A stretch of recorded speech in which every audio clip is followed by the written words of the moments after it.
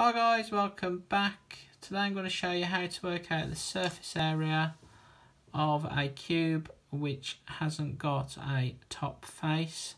So this is called an open top box. So let's have a look at the two examples here then. So our first example, we have a cube of side length 6 centimetres, so all the edges are 6 centimetres long. And we need to work out the surface area. Okay, so to find the surface area, you need to work out the area of all the faces on the cube.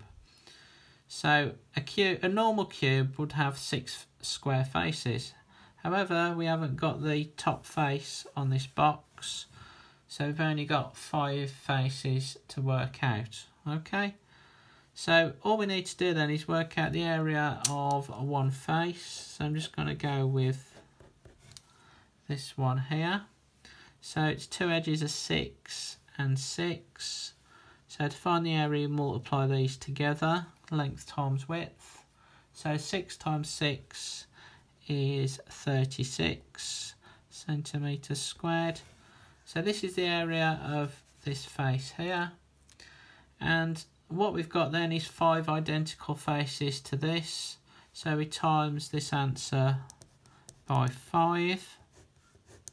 So 6 5s are 30, 3 5s are 15 plus the 3 is 18. So our total surface area of the box is 180 centimetres squared. So let's have a look at the second example. So again, we have a cube, but the top face is missing, so we only have 5 faces. And all the edges are 7 centimetres long. So again, let's work out the area of that front face.